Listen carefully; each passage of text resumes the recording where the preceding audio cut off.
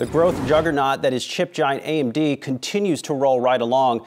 Powered by market share gains and leading chip technology that is securing higher prices, AMD saw second quarter sales surge 99% from a year ago. Operating profits skyrocketed 380% from last year.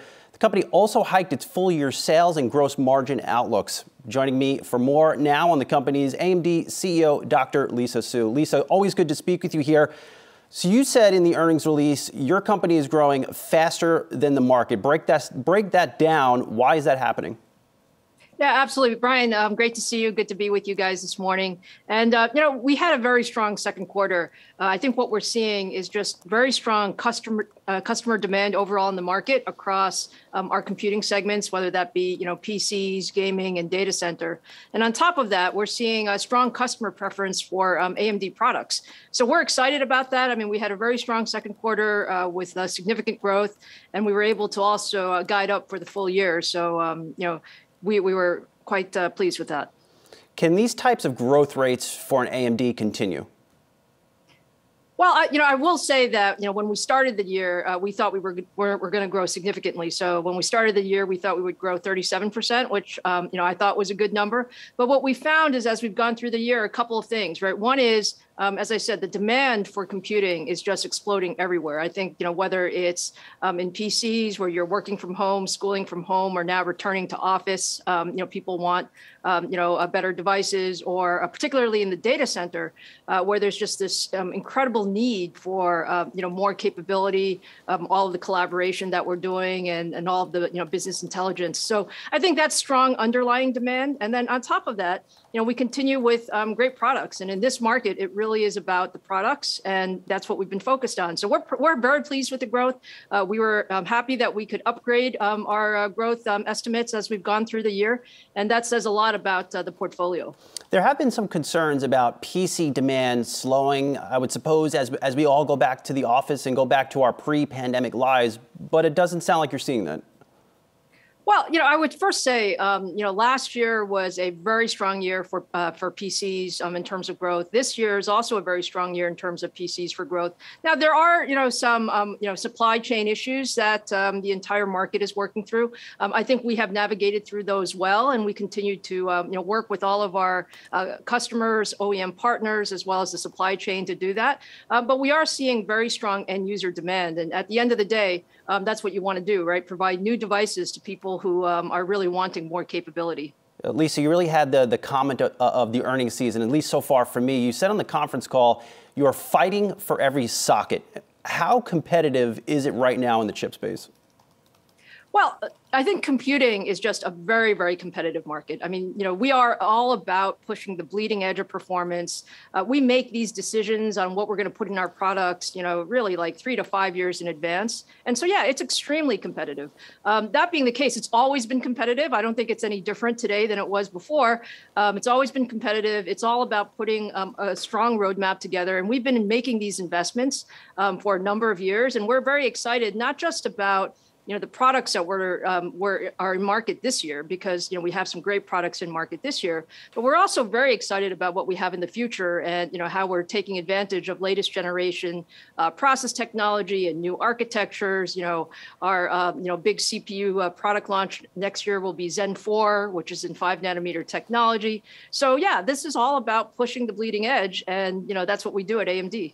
Take us through that product roadmap for 2022. How will the chips next year that you're coming out with, how will they be different versus this year in terms of performance, and will they be sold at higher prices? Well, this year our products are primarily on 7 nanometer technology, and we have our CPUs, our Ryzen CPUs, our EPYC server CPUs, as well as our new graphics and gaming cards, and those are all in 7 nanometer technology. As we go into next year, we're going to launch our next set of products, which are upgraded in architecture, upgraded in design, and we will also be upgrading our CPU lineup into 5 nanometer technology, particularly in the data center. center. And the data center is all about performance. It's all about performance. It's about total cost of ownership. It's being able to do more in the same footprint. And so we're excited about what that means for us. Obviously it is a very competitive market, but we believe that we're at leadership today, and we intend to keep that leadership going forward. Give us some good news here, Lisa. We've been talking about it all morning long. The chip shortage, it continues. Is there any light at the end of the tunnel that this will, in fact, end sometime in our lifetimes? Well, Brian, what I can say for sure is that the entire semiconductor industry has been, working hard over the last couple of quarters to ramp up production. I mean, the demand has been through the roof. We've been putting a lot of capacity. We've been working with our primary partners to really optimize that capacity. We have seen improvements in the supply chain. That's one of the reasons we were able to exceed our second quarter results, as well as guide up for the full year. I think it's still tight as we go through this year, but I think, as you've heard, there are improvements. We're improving every quarter. We're shipping more product every quarter, and as we go through the end of this year and certainly into next year, I think things will improve. One company you are shipping product to is Tesla. So you have struck a partnership. You're working with them. You're putting chips inside their infotainment systems. Elon Musk said this week on his earnings call he can't get enough chips. Is there an opportunity for AMD to gain more share of Tesla's business? Well, we're super excited about the partnership with Tesla. I think it's an example of where, we have leading edge technology, and there's a need for some of this consumer technology to really cross over into other markets. So, the idea that you can do AAA gaming, on the road, I think is very exciting. So we're very pleased to be in the updated Model S and Model X. And we do believe this is a growth driver for us, as we go forward. So, it's an exciting area for us. Lisa, perhaps you can give us a 20,000-foot view here. We're focusing a lot on jobs in America right now and how they might come back, or in some industries, why they may not come back. Are you having difficulty hiring the tech experienced folks that you need to service the demand, really, that is off the charts for your company? Yeah, that's a great question. I mean, at the end of the day, we're all about our people, and, our engineers are really the foundation of how we, build on those next generation products. I will say that I'm extremely pleased with how we're able to recruit. We've been hiring thousands of people each year as we ramp up our R&D capability. And, it's always a competitive market for labor as well. But I do believe we have a lot of great engineers, and people want to be part of an exciting story. And so, what we say is, we have a ton to do and a ton to learn at AMD. And so we have been able to recruit just great people. Is there a difference between hiring in the U.S. as opposed to overseas? Well, I think we have a global company, so we hire across the globe. But hiring in the U.S. is very important. We do a lot of our key architecture and designs here, and so yes, I think the focus here is on making sure that we have a skilled labor force, and we hire both new college grads as well as experienced employees that want to be in the computing field. All right, leave it there. AMD CEO Dr. Lisa Su, good to see you fighting for every socket. We'll talk to you soon. Diageo shares are on the move after the spirits and beer maker beat analyst sales growth for its just ended fiscal year. Organic sales rose 16% compared to analyst forecasts for 13% growth, as Diageo saw strength in everything from Don Julio tequila in the U.S. to Bailey's in Europe as bars slowly started to reopen. The company forecasts sales momentum continuing into its new fiscal year, along with improvement in operating margins. Joining me now for a look into Diageo is CEO Ivan Menezes. Ivan, good to see you this morning here. I don't think a lot of folks appreciate how global your business really is. Let's start in North America. What's the state of the recovery here in your North America business? Good morning. The recovery has been very strong. When we went into the pandemic, Diageo North America, our business, was performing well. We had good momentum. And then through the last 16 months, we pivoted very quickly to some terrific marketing, innovation, execution against where the consumer shifted to.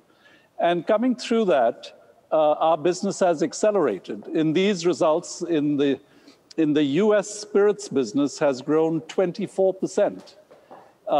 Casamigos business has more than doubled. Don Julio has grown nearly 70%. Even a brand like Bailey's in the US grew 31%. We're taking market share, steadily growing market share, and the business is premiumizing. In Diageo's global results, where we grew 16%, the top 25% of our business, the higher price points, like Johnnie Walker Blue and Don Julio 1942, those products grew 36%.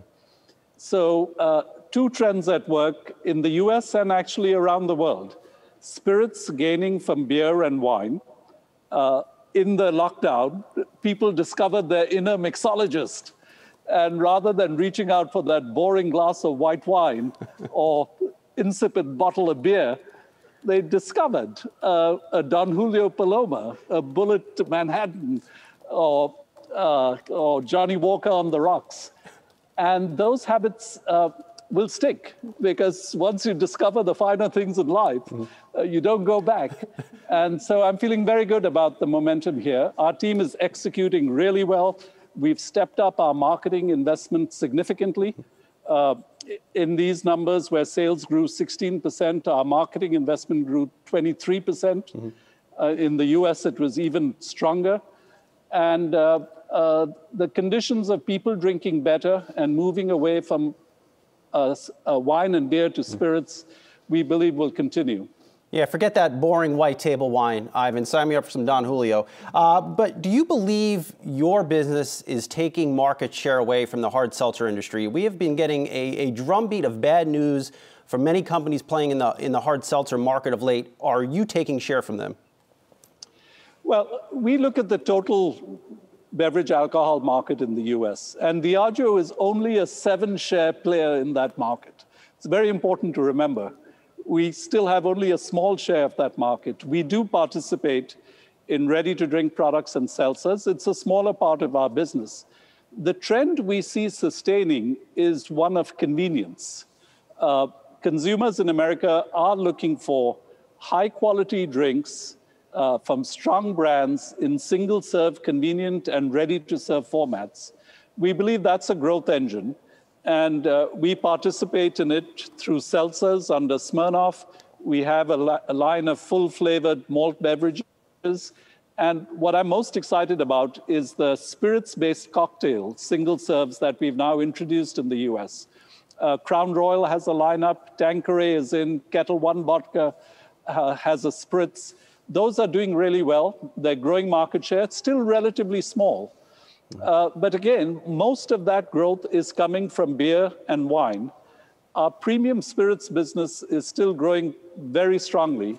So convenience is the factor that's driving. And seltzer did have astonishing growth. It had a lot of competitive entry. You are seeing some natural slowdown there. But the overall consumer state of wanting convenient, high-quality drinks in single-serve formats, I think will keep growing. One spirits or several spirits that stood out to me in your earnings release, I mean, Casamigos, that is the George Clooney brand, tequila brand you bought several years ago for about $1 billion. That organic sales in the year up 125%. Don Julio, another tequila brand that you own, up 68%.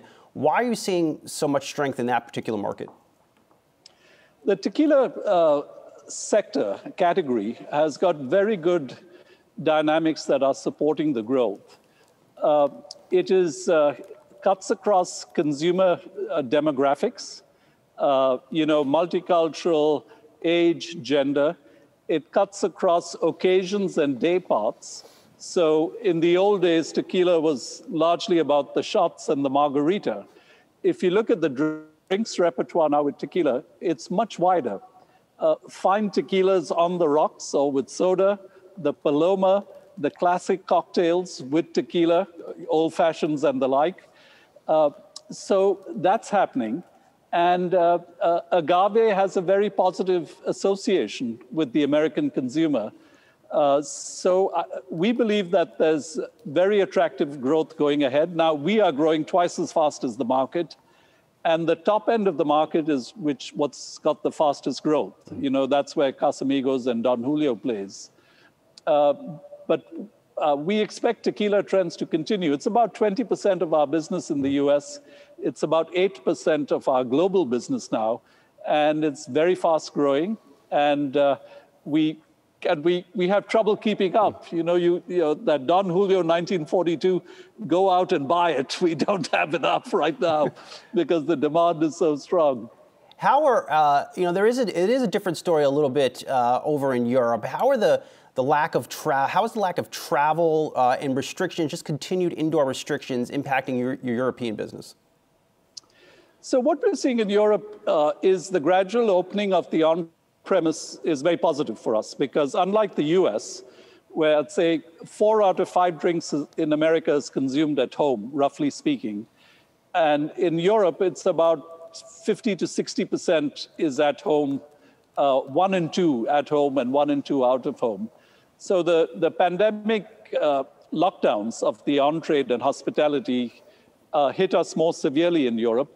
But as it's opening up, and the UK is opened up, Ireland is just opening up, the continent is also opening up, we're seeing the recovery come back fast, just like in the US, because people's desire to socialize outside the home, be it at bars or restaurants or sporting events and festivals, is very strong. And their desire to spend on higher quality premium brands in these events, we're seeing it happen pretty much across the world as conditions improve. So one of our big brands in Europe is Guinness, which is largely consumed draft Guinness in pubs in the UK and Ireland. As the pubs reopen, we see Guinness coming back very strongly. So I expect this improvement to continue, but clearly we're not out of the pandemic, the virus volatility that's still out there. But as conditions improve, we see the out-of-home market recover very quickly. Speaking of spending, I mentioned Casamigos that you bought, I believe, in 2017. You also came out in 2020 and bought Ryan Reynolds Aviation Gin. What else is on your radar screen in terms of acquisitions? Well, we're keen to buy more. We have a strong balance sheet. The company, and the year we just finished was a record year of cash flow. We had £3 billion of free cash flow. But we're looking for quality brands, premium quality brands that have a long runway for growth. And we're constantly on the hunt. But we're also very disciplined. So we will only buy stuff we really believe can offer good long-term growth at attractive margins. And we are interested at the premium end of the spirits market. So that we have a pipeline of projects we're constantly looking at. For every one we buy, there are dozens we reject. But we certainly would expect to continuing with bolt-on acquisitions of attractive brands. Ivan, real quick before we let you go, what's your go-to drink of choice? Johnny Walker Black on the rocks with a splash of club soda. All right, fair enough. I dig it. I can get on board with that. We'll leave it there. Yeah. Diageo CEO Ivan Menezes, good to see you. Stay safe. We'll talk to you soon. Great to see you. Thank you. We've got Albertsons CEO Vivek Sankaran joining us today, along with Yahoo Finance's Julia LaRoche. Vivek, it's great to talk to you today. It's certainly a very strong quarter. I'd love to start with big picture here, because we have been talking to a lot of executives about where things stand in the recovery picture. When you look at your overall business, how optimistic are you about the growth being able to be sustained? Akiko, first, great to be here. I feel very positive about what I'm seeing out there. Number one, we have a strong consumer, and you've heard about the savings and the macros, but I see it in our business because people haven't traded down, still consuming better meat and quality premium wines, spending money on discretionary items like flowers. So I think we have a strong consumer. The other thing I'm seeing is that I think people are still eating more at home. People are working at home, so you tend to eat more at home when you do that. And some of the habits that we gained during the pandemic, learning to cook at home, I think that's sustained itself. So we feel positive about the outlook on our business. You know, Vivek, it's interesting. I heard you talk about this thesis, this hypothesis that you have about the continued work from home.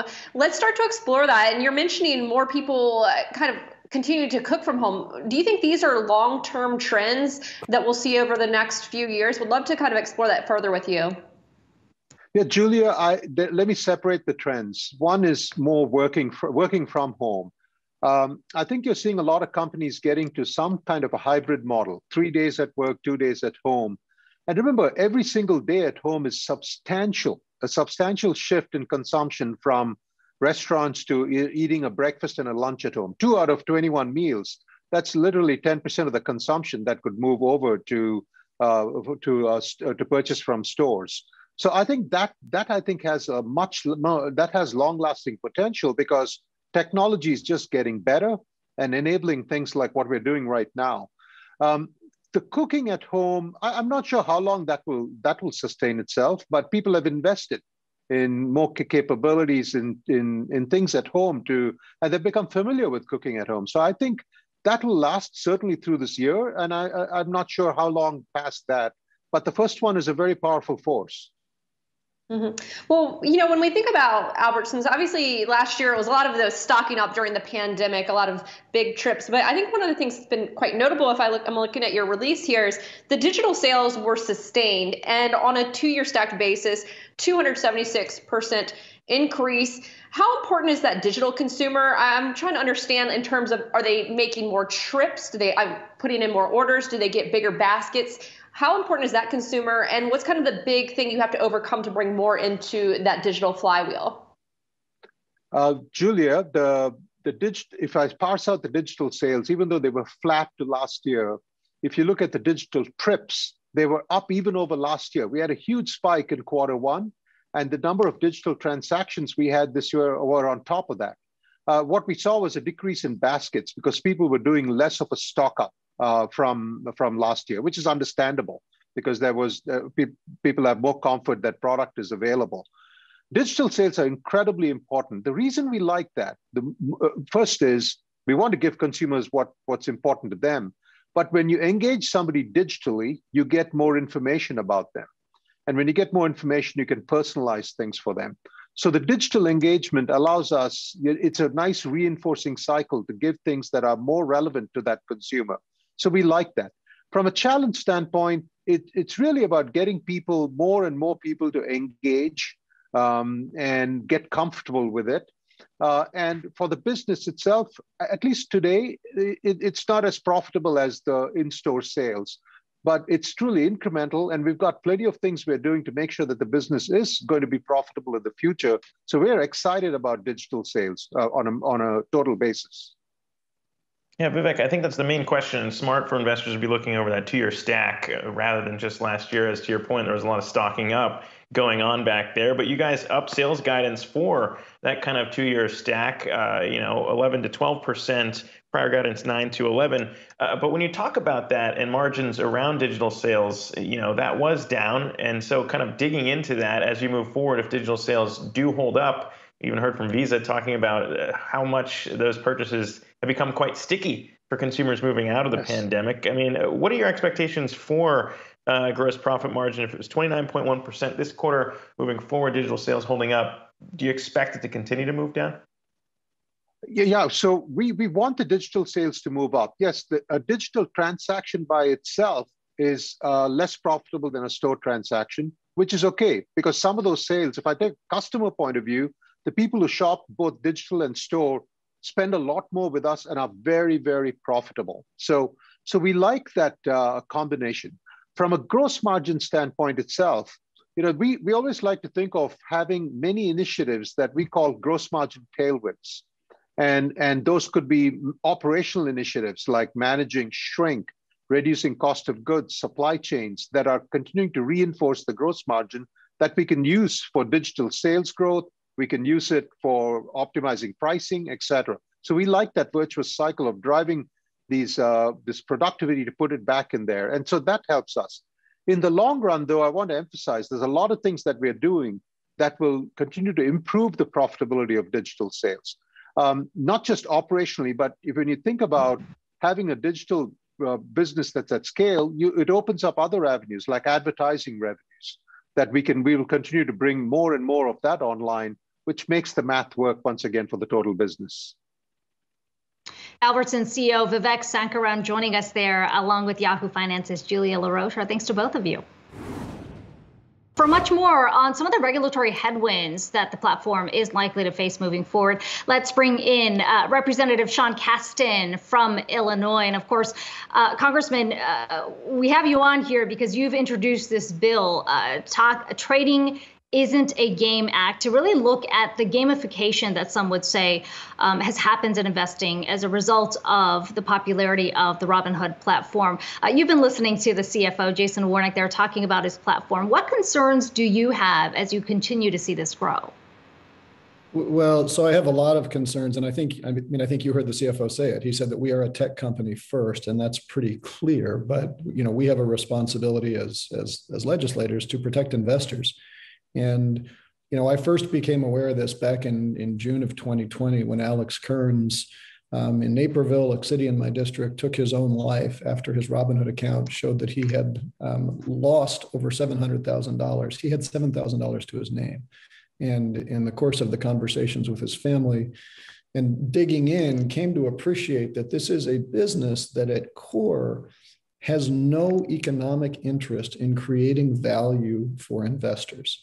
It makes money by getting you to come to their site, by using the tricks that Facebook and YouTube and these other social media companies use to get you addicted and churn, keep spending money, and then makes money on the backside as a proportion of how much money the market makers make on the back end. So they have an economic incentive to bring in money that is as uninformed as possible and sell it to people who are as sophisticated as possible. And with respect for the CFO who's going to become very wealthy today, that's not a model that other broker-dealers are emulating, because other broker-dealers have recognized that there are such massive conflicts of interest there. And when you spend as much time with a family who is grappling with the fact that they lost their son because their son got too addicted to this platform, and now the company is saying that we're a safety-first company, it's a bit disingenuous, to put it bluntly.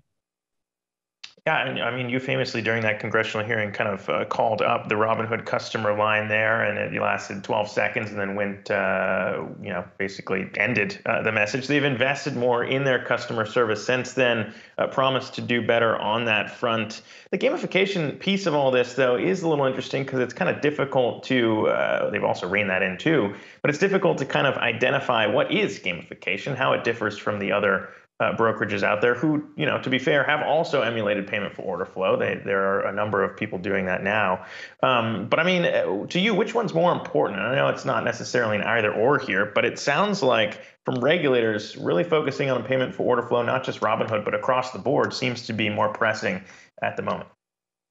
Well, and I'd encourage you, we actually had a really, really interesting, very bipartisan markup yesterday on financial services talking about this whole slew of issues, and you can't really separate the one from the other. There's a value, I think, for payment for order flow, particularly for small, very illiquid commodities, but there's a tension for a company that has an obligation to look out for the best interests of its investors if your only money is coming from payment for order flow. And when you staple that to these gamification features that are giving you essentially these little endorphin surges in your brain as you get drawn into higher margin products. So they've been pushing people. If you get into equities, it's really easy to click a button and then you can be drawn into options where they're making 3 times as much per trade on those options. Really good for Robinhood, really good for their investors, really good for the downstream market makers like Citadel. Really bad for the Alex Kearns of the world. And in the discussion we had yesterday, and we haven't even grappled with all this, we had this conversation yesterday that there's a whole separate issue that the tools that these companies are using, these psychological nudges, are tools that Silicon Valley has developed for, Farmville and Candy Crush. And, my own daughter plays a lot of SimCity, if I'm getting that right. And, gets very excited about how many peas she has grown and these imaginary currencies. And if she wastes her time and loses imaginary money, okay, it's fine. But when you're using those same tools to cause people to lose their real wealth or to put their real wealth at the risk of someone else, that's a problem that we've got to address.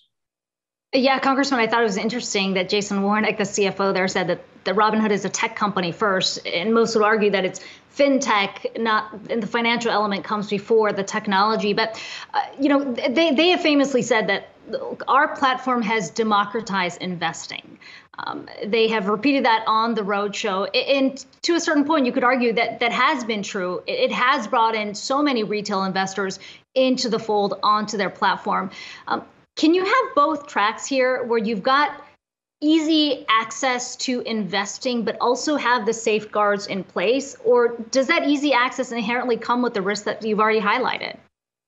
Well, look, I think the history of financial regulation, going back to early investors and in ships on the British coasts, is this tension that you can, if everybody has access to capital markets, then we have to spend a lot of time making sure that we protect a lot of people.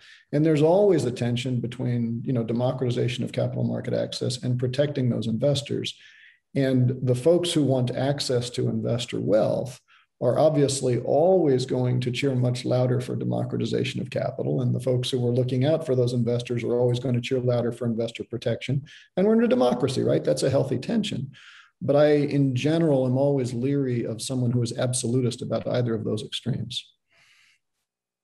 Congressman Sean Casten from Illinois, it's great to have you on today. Really appreciate the time. My pleasure. Thank you.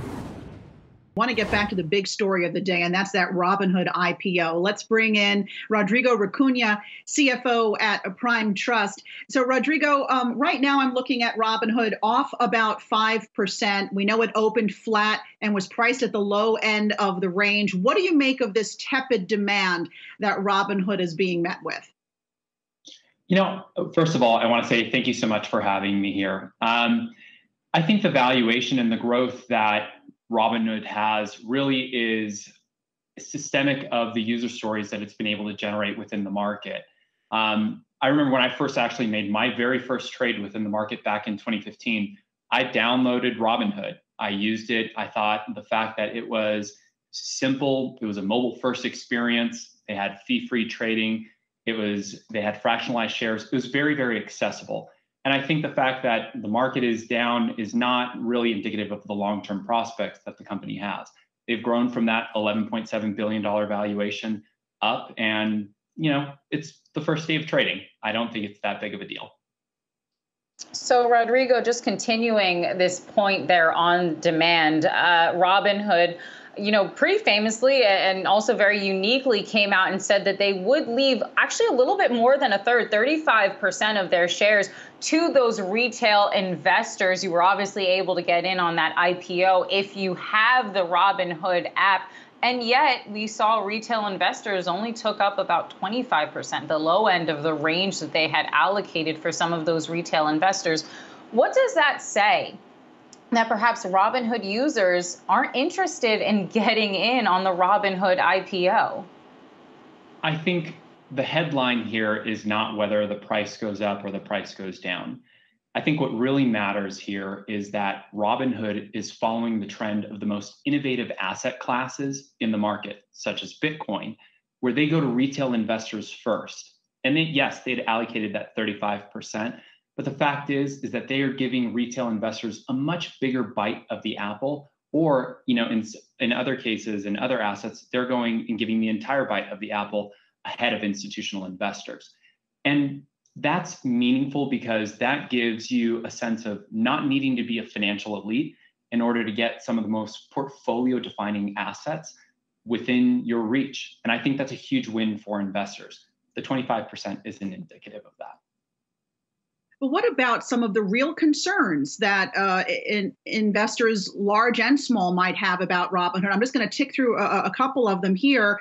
An unsustainable form of revenue. You mentioned cryptocurrency a minute ago. Robinhood raked in roughly $30 million during the first quarter, thanks to trading of the joke cryptocurrency Dogecoin, which we've seen drop like a rock. And more than 80% of its first quarter revenue came from payment order flows. And that's sending its customers orders to those high-speed trading firms, which I guess allows it to offer the zero commission trading. Aren't those real concerns going forward for the growth of Robinhood? I think anytime you enter into an investment, it's buyer beware. You need to have your own education in terms of the risks that you have. But with regards to the crypto market, here at Prime Trust, we're one of the world's largest fintech infrastructure providers, and a company like Robinhood would be a perfect client. We power huge portions of the market, and we're all over the crypto market. We just closed a $64 million Series A, and the fact is that Robinhood is IPOing, and they're here because, in large part, the crypto market. So I think it's nothing to really be that concerned about, because the market is moving more towards crypto-driven companies. On the regulatory side, from a payment for order flow standpoint, let's take a step back and define payment for order flow, right? It just means that someone's paying for your trade. But innovation has consistently, at times, outpaced regulation. And where companies such as Uber or Lyft push the regulatory boundary, Robinhood is doing the same thing. And so I think, much like here at Prime Trust, where we're hiring former regulators from the SEC, FINRA, OCC, et cetera, Robinhood is doing the same thing. They just hired a former chairman of the SEC to lead their legal team, from my understanding. And I think that is a bullseye point on the strategy that they're ultimately taking. Work with your regulators, bring regulators into the company to address these concerns and get ahead. Don't make regulators not a partner, but in fact, bring them into the fold on your mission. And I think that's really valuable for them. Now, Rodrigo, our colleagues in the 11 to 1 p.m. hour had a chance to talk with Robinhood CFO Jason Warnick. Let's just take a quick listen to what he had to say a little bit earlier. We're a tech company first, and we're incredibly lean. We just have a little over 2,000 employees, and they've accomplished and built so much in these first 6 years. You know, and I think that by using technology and innovation, we'll be able to continue to disrupt the financial system in a way that's really positive for broad retail participation. And of course, Robinhood went and gamified investing. And of course, as a result, has been incredibly popular with millennials and Gen Zers and just younger investors. I'm curious to know, however, about Robinhood's competition, some of those bigger firms like a Fidelity or a Schwab, a TD Ameritrade. If you think that they at all have an opportunity, especially if they capitalize on some of the tech, to really take some of that market share away from Robinhood. I think the whole payment for order flow model is pretty commoditized, and Schwab, E-Trade, et cetera, they've followed Robinhood's lead. Where Robinhood can't depend on that for its future growth, it needs to continue innovating. And I think them going down the route of having one platform, one app, and one experience is going to continue to outpace competitors within the market. And that's that much of a challenge to the competitors that are coming after them. They need to, I think, follow suit, because that's what's meaningful to the market today. All right, Rodrigo Vicuna, CFO at Prime Trust, thanks so much for joining us on Robinhood's Big Day. I want to continue this conversation here now. We're joined by Heather Boucher, a member of the White House Council of Economic Advisors. Heather, great to have you here with us. So let's just start with that infrastructure package now that we are seeing some of that movement. Now, it has been trimmed and scaled back as we've gotten this sort of bipartisan package cobbled together. I'm curious to know if you think that perhaps this deal now might be a little too little, if they might have trimmed a little bit too much. We've seen some criticisms from some of the more progressive members of the Democratic Party. I'm thinking of AOC right now, who have actually criticized some of these movements backwards in the package. Well, here's the thing. This is an historic investment in America's future, in our economy, in infrastructure all across our economy. So I think this is a really exciting development. It is really wonderful to see this bipartisanship emerging out of the Senate on these issues that are so critical to American families, to American businesses. So it's an historic investment in transportation, in transit. It's an historic investment in bridges. We're going to make sure that we get the leaded pipes out of the water system going into people's homes all across the United States. That is absolutely incredibly important. There is no amount of lead in the water that is safe for children. So that is super important. And we are making progress on some of the president's priorities in terms of climate and equity issues with the investments that will create electric vehicle charging stations all across the United States. And also this really important investment to clean up the Superfund sites, the polluted sites across America, which of course disproportionately affect low-income communities next to them, which tend to be disproportionate communities of color. So there is a lot in here that is very important for families, for businesses, for our economy. You certainly did tick through a number of really important issues that need to be dealt with, Heather, and have needed to be dealt with for quite some time. But as Kristin said, this is a slimmed down version. We started out with an infrastructure bill that was $3.2 trillion. We now have one at around $1 trillion. We still have to pay for it. Can you go through some of the ways that the Biden administration hopes to do that? Well, in terms of the pay fors, there's a few big ticket items. One is, now that we've had the American Rescue Plan out there for a while, there are some places where there are monies that where the cost was overestimated, and so without in any way, shape, or form putting at risk our COVID attempts, the attempts to get the virus under control and the vaccine out and everything, there's additional monies there that we'll be able to tap into as a part of this deal. So that is going to be some of the pay for. There's also going to be some corporate user fees. And then, of course, one of the things about this legislation is that it is going to boost economic growth. And so the Senate has agreed to allow that increase, that macroeconomic boost, and the increase in revenues that will come out of this boost to the economy to be counted as part of the pay fors. So certainly they have spent a lot of time working on that piece of the puzzle. But I think that this is a good package. And remember, it is one part of the two-pronged approach that the president has been working on.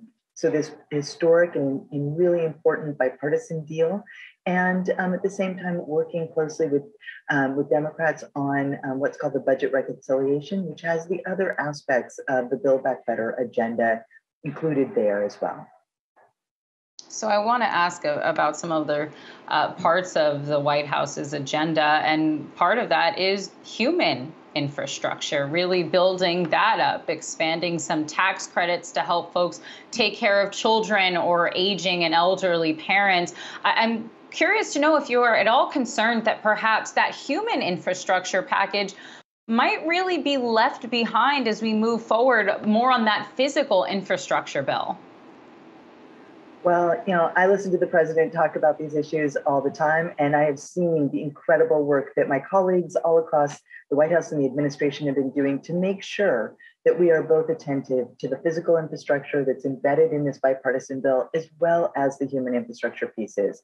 So the president has given speeches in recent days where he's talked about the importance of investing in home health aides, making sure that families with a disabled loved one or an aging loved one have access to the home health care that they need so they can stay in their homes and have a qualified worker who's paid a living wage come and help them and care for them. We've also heard the president continue to talk about the important issues around childcare, universal pre-K, community college, school nutrition, as well as paid family medical leave. And, this has always been a two-pronged approach. During the campaign, the president laid out in 3 separate speeches his broad Build Back Better agenda, focusing on supply chains, focusing on addressing climate and infrastructure, and the caring infrastructure pieces that are so necessary for our economy.